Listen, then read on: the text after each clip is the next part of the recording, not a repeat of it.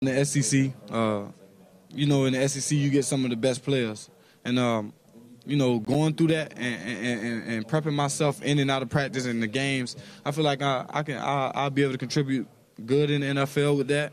And at Georgia, I mean, I had a couple guys come up and press, and I felt like I took advantage of those opportunities and did really well.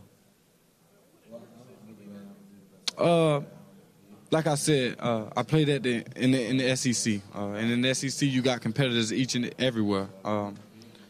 So with me doing those things and competing each and every day, I felt that I could do those things in the next level. Not that the NFL is like college football, but I feel that I can compete and I can go into a system where I'm able to be valuable and change the system around, be a leader, and and just show my value.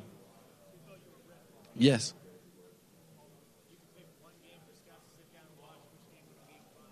You can pick any Alabama game you want.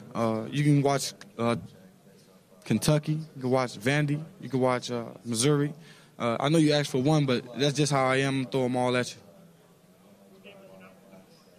Well, I wouldn't say a game that you don't want to watch. You want to watch all of them because I put my best foot forward in each game.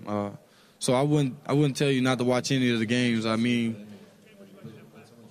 there's not many games that I would like to have back. I mean, I put my best foot forward. If I don't have the best production, I mean, we won the game. I'm happy. I can't be mad at that.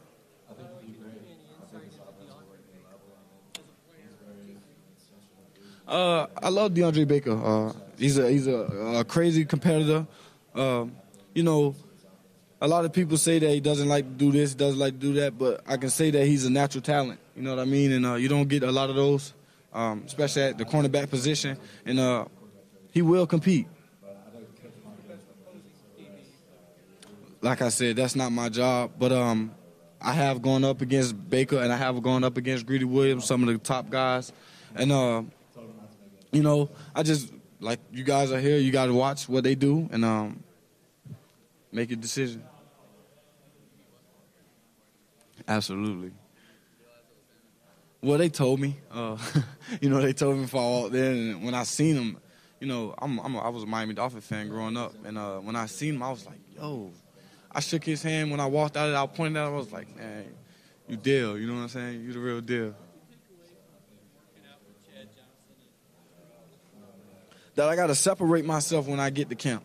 That I got to be a man. That I got a lot of shoes. I got a lot of space in my shoes to fill, and that I got to be ready for those things at any given time. And I got to put my foot in the right directions, and I got to handle up.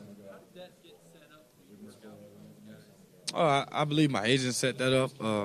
They knew my brother. They knew I was a good guy, and they had no problem with coming out and meeting with me. We didn't even really do a lot, but they spent the day with me, and I really respect them, and I thank them.